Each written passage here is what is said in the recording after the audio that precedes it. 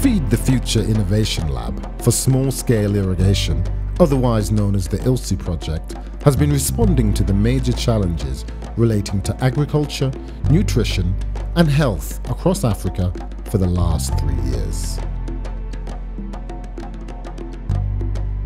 Through research and leveraging agricultural innovations, the project is uplifting the lives of smallholder farmers across Ghana, Tanzania and Ethiopia, and also demonstrating potential for scaling up from individual farms to a national level and even further afield across the African continent.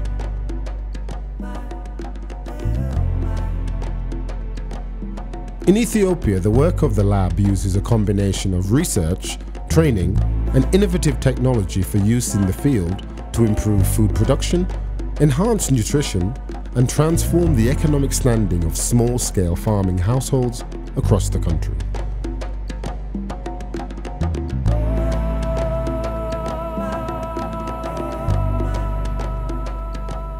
Adequate and sustainable water delivery is the core component that will ultimately allow the Ethiopian farmer to grow and prosper. Water delivery and distribution systems in Ethiopia are now being analysed in collaboration with national university partners in the region. The goal is to prepare students in the long term to undertake the research models themselves and build further capacity and expertise for farmers in the field. One of these research models is the ILSSI. ILSSI is an abbreviation for Integrated Decision Support System. It's basically a model of measuring the impact of intervention. So basically there are 3 components. The first one, which I concentrate on, is pharmacy. Pharmacy is an economic model, so it collects information across the household and the community on income, nutrition, and other economic variables. The second model is SWOT. It's a soil and water analysis tool. It uses information on topography, altitude, and other things. And APEX basically concentrates on climate and weather data. So all these models together can measure whether an intervention brings an impact on the lives of individuals, taking into account all the natural and social variables. Before this project, we used to work with traditional farming methods, but now through this project, we have been taught new ways of working. It's a bit different from what we knew before, and now we've learned how to plow in one direction. And I learned that the reason for this is to prevent soil erosion. In general, myself and my family benefited a lot from this project. One of the benefits is also that our children can also learn new skills in their spare time while on the farm. We also showed these new methods to all other farmers that come to our house, and now a lot of them are interested in working the same way because they see it saves water, produces better yields, and provides long-term crop production. African economies employ almost 65% of the labour force in agriculture, and the sector constitutes over 32% of annual GDP across the continent. In Ethiopia, where 77% of the workforce is employed in agriculture, smallholder farmers must increasingly rely on irrigation to counter the impact of drought and other environmental challenges that threaten their daily livelihoods. The water lifting and delivery systems used in the field and supported by the ILSSI project range from manual water lifting such as rope, pulley and tanker-based implements to motorized diesel pumps, and now an instrument that can be directly sourced from one of Africa's most ubiquitous resources, the sun. Solar power pumps provide cost-effective power sourcing and a reliable method for farmers in remote areas. The solar panel has proved very useful. Before, we used to pull out water manually and put it in the tanker. Now with the new solar pump, the water goes straight into the tanker and I'm able to water the vegetables. This new method has saved me quite a lot of time, energy and money, and I would recommend this type of working technique to all other farmers. To make the best use of this system, I learned that it is important to save and conserve water. And we now store all the water from the winter season in tankers. This new method has also allowed us to increase our yields. We are now able to produce maize up to 3 times a year, so I would definitely suggest that solar technology be made more widely available. The majority of the components for the SSI innovations can be made and, more crucially, be maintained locally, allowing cost-effective and productive usage of all the primary irrigation tools.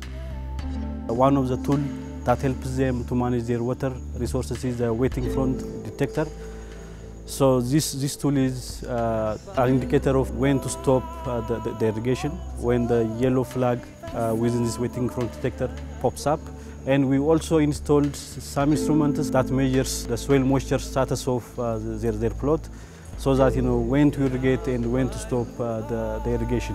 Another tool that we distribute to the farmers is an exciting tool, the Birken plow tool, which tries to break the natural hard pan.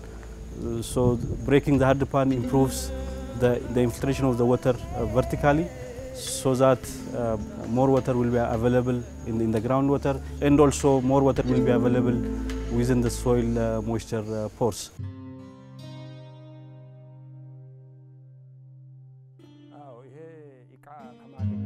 The solar pump system has really changed the way I'm able to work on the farm. I used to have a pulley system before, and then had to make a choice between a generator and a solar panel. I chose a solar panel because it's so much more cost effective.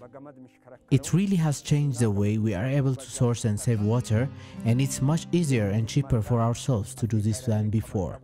We do have to generally wait for a clear sunny day for it to work at a full capacity, and I do think that I will need a water tanker to store water reserves. But overall, I can water all my plants efficiently at the correct time of day or night, and this helps me to improve the quality and amount of my crop yields.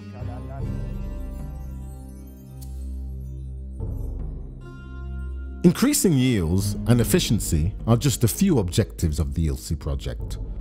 Other components include regular assessments, field studies, analysis, and critically, household surveys targeting women farmers and determining the real impact of the intervention on all family members.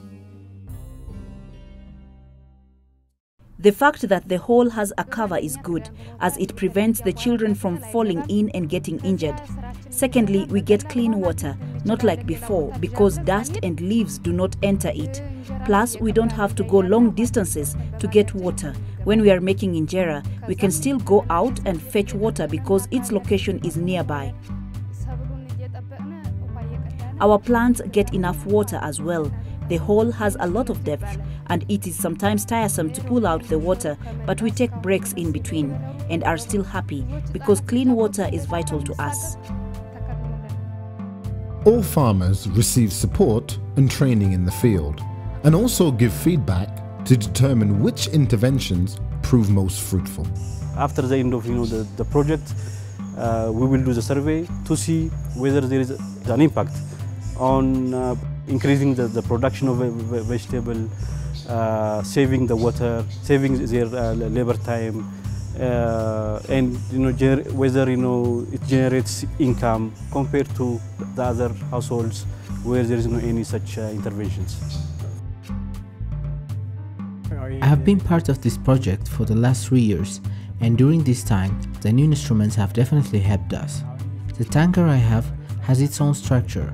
I climb up there and pour the water inside after getting it from the pulley. Once it's all dripped, I then use a measuring tool called TDR to assess how much of water there is. Comparing this method with previous methods we used, this one by far has much better results and allows us to correctly use and save the water we need for all our crops, even during the drier seasons.